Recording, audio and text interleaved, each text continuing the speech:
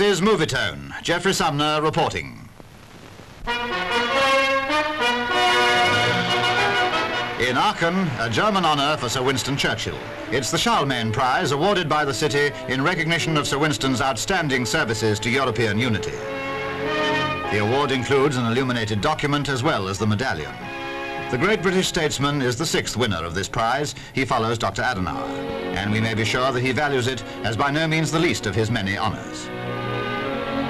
Now to Caen Barracks at Hohne, where the 4th Queen's Own Hussars were on parade for inspection by Sir Winston, Colonel of the regiment. He joined the 4th Hussars in 1895 after leaving Sandhurst as a newly commissioned officer. What memories the present occasion must have recalled.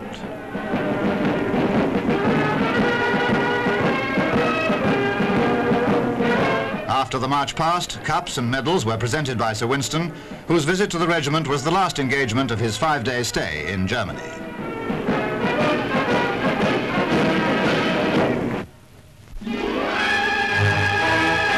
Street scene in Nicosia.